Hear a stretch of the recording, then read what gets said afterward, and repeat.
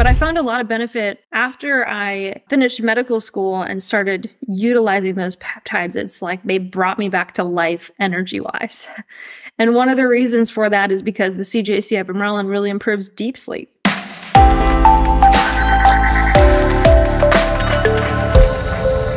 Hey there, and welcome back to the channel. My name is Dr. Amber, and we're talking all things peptides today. Somebody submitted a question that said, what is the best peptide or peptides for fatigue? And so this got my brain going. There's so many things that help fatigue. There's so many root causes of fatigue. So we're going to dive in and talk more about that today. If you have difficulty getting out of bed, you feel tired, you crash in the middle of the day, this is a symptom of a larger problem. And so fatigue could mean so many things. It's one of the most non-specific complaints that people will bring to their doctor. But there are things that you can do really from home to improve your energy and reduce the level of fatigue. But of course, there's also causes of fatigue that you really want to get looked at or meet with a practitioner to resolve. These are things like depression, thyroid disease, infections, things even like cancer could be causing fatigue. Also, blood sugar abnormalities, things like diabetes or prediabetes. Many people have underlying blood sugar dysregulation and don't know that that's actually driving their fatigue. Eating a higher carb meal and then crashing afterwards, that food coma, if you will. Other reasons that you might want to see a practitioner is if the fatigue is due to anemia or low iron levels, or if you're dealing with something like sleep apnea or anemia. Some of these recommendations today may be helpful, but they probably won't resolve the issue for you. So you would need to work with your doctor, get some lab testing run, and really figure out what's going on. There's also some medications that can cause fatigue. These are things like antidepressants, right? And depression, we know, can cause fatigue. Antihistamines, benzodiazepines, which are an anti-anxiety medication. Alcohol, which is technically a drug, but it really can affect your detox pathways and really lead to fatigue long-term. And then also beta blockers or blood pressure medications, because these can slow down your heart. So somebody's on a beta blocker, they're going to feel really tired when they try and exercise because their heart rate can't really get up to that higher level because of the medication. So let's talk about some of the options that I've seen really helpful. There's one peptide that really stands out here as far as improving fatigue, and that is Mots-C. So if you've heard of Mots-C, M-O-T-S-C, this is a peptide that it's a mitochondrial peptide. And when we think about fatigue, usually it's a mitochondrial issue. It's one of the things to address if we have fatigue happening is how can we support these mitochondria, which are really dense in the muscle tissue, as well as the central nervous system, so the brain, the nerves. They have tons and tons of mitochondria. The heart, also because it's a muscle, has so many mitochondria. And the mitochondria are really where that energy is produced in the cell. It's the part of the cell that's the powerhouse.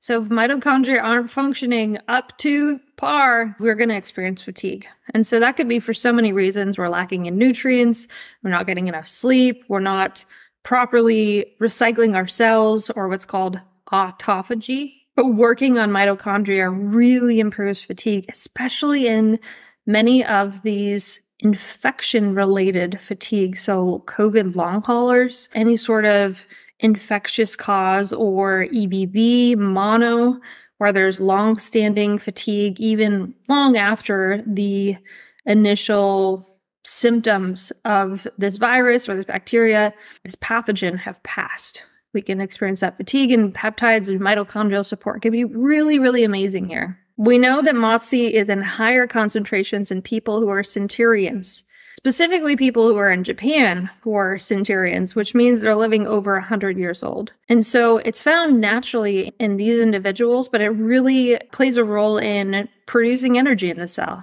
like we mentioned before. So Mots-C can rev up that production of energy in the cell, in the mitochondria, which can help power muscles, nervous tissue, right, brain function, mental sharpness.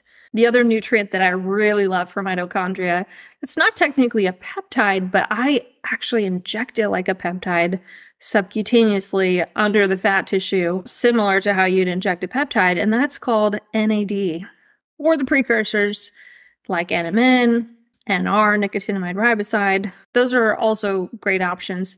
There's different debates on which form is better, but I won't get into all of that on this video. Any sort of mitochondrial support with NAD, the precursors, nutrients like L-carnitine can be really helpful as well. L-carnitine really helps to shuttle those fatty acids that make up fat tissue into the mitochondria to be burned, like on a furnace, as energy. So it helps with the fat loss process as well, but utilizing that fat tissue for energy, which is ideally what we want to do. L-carnitine also has these anti-apoptotic, meaning it prevents cell death. It has this antioxidant capacity. And it also has this anti-inflammatory capacity because it's helping the mitochondria to do a better job. We know that we can actually reduce fatigue. We've seen this happen in studies by supplementing with L-carnitine or consuming more of those foods rich in L-carnitine, which is a lot of your red meat products. So protein-rich foods, your meat, beef, lamb, those sorts of things are going to be rich, very rich in L-carnitine. So that's one way to do it. You don't have to supplement with it. You don't even have to inject it. You can just consume it in your foods. And this is one of the reasons why I am not vegan, and I never will be, because we need those nutrients from those protein-rich foods like meat. L-carnitine is one of those essential ones for energy. So I've seen Mots-C and L-carnitine be really helpful. NAD is another option as well in those long hauler patients. And I will say, in my personal experience, one of my favorite peptide combinations is the CJC ipamorelin combo. And those are growth hormone secretagogue peptides. So they help your body make more of its own growth hormone, which tends to decline as you age. You have high levels of that in your 20s, and then it drops, especially the closer you get to 50 or 60. Those levels are less than half of what they would be in your 20s. But I found a lot of benefit after I finished medical school and started utilizing those peptides. It's like they brought me back to life energy-wise. And one of the reasons for that is because the CJC ipamorelin really improves deep sleep. So deep sleep is where your body's doing a lot of cellular repair, restoration, working on proper production of hormones. It's rebuilding the mitochondria. It's just, there's so many things happening that we need deep sleep for. And so when you sleep better, your sleep's deeper, more restorative, you're going to feel better during the day. And so that cognitive sharpness was there for me, especially in practice. I was working in Hollywood in a clinic with a lot of stars, right on the Walk of Fame where the stars are. And so I just felt so sharp when I started taking that peptide. So a lot of people say that that peptide combination really improves their energy. I've used that combination many times myself, cycled on it, cycled off of it, and that one helps a ton with energy. Better with age because you lose that growth hormone production, and it can improve that, improving sleep, and then improving how you feel during the day. The other peptide that I also want to mention here is a peptide called thymosin alpha 1, or there's another peptide that's more available. It's called Thymosin, and these are naturally occurring peptides. Thymosin alpha 1 is something that your thymus gland, located right here, naturally produces, and it helps with immune function. It helps with natural killer cells. It helps essentially fend off pathogens in the body. And so if you do have a past history of a lot of these chronic infections, maybe you had mono as a teenager, maybe Lyme disease, long haul COVID, so many people have symptoms as a result of that, or any other chronic viral infection, so cold sores or HPV, any of those things they're really attacks on the immune system. And so thymosin alpha 1 can help with improving the immune signaling, right? Your body's natural production of that peptide. And there is some research to show that thymosin alpha 1 can improve fatigue. It can reduce fatigue, I should say, and it can improve energy levels, because if your immune system is so busy keeping that pathogen, that past exposure in check, it's not going to have a lot of energy for other things like helping your brain function and exercise and all the things that you would need on a daily basis. So I've seen that thymosin alpha 1 or Thymosin, if you can get that peptide. Both of those can be really, really helpful for reducing fatigue, especially in the chronic infection category. There's probably other peptides that also really help here. So if any come to mind, please let me know. Many of the peptides work on improving cellular efficiency, so helping the cell to work better. Part of that is improving the mitochondrial function, right? So if the mitochondria were producing energy in the cell, everything else is going to be working better. We're going to get rid of waste products. We're going to be able to repair and restore the cell. And so when the cells are healthy, the tissue's healthy, and the body's healthy, and you feel good, right? So you have to start at the cell level, and that's really where peptides are working. Call it cellular medicine, which I really love. Super passionate about. The last piece that I want to add here to improve energy, it's very passive, something that you can do if you're not feeling well, you're feeling sick, feeling tired, is just add in red light therapy. Now, I have a red light therapy box that I sit in front of. It, especially in the middle of the day, if you're feeling tired or even at night, it's been shown to boost your melatonin levels to help you sleep. In the morning, it's great too. It's not going to be sedating. It's really, really healthy for skin, right? It helps with collagen synthesis. And red light therapy has been shown to support mitochondrial function, so the energy production in the cell. And so because of that, it can help with reducing fatigue. And I will share the red light box that I use. There's so many different companies out there.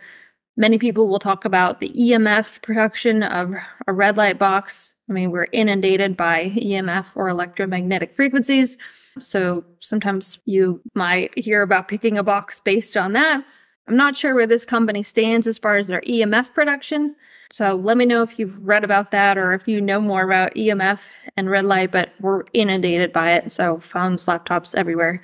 So, I think, wow, what's a red light box for 15 minutes going to do to add to that? The red light therapy company that I use is called Red Therapy Co. And it's a pretty decent sized box. You can get like a whole wall unit if you wanted to stand right in front of it in the morning.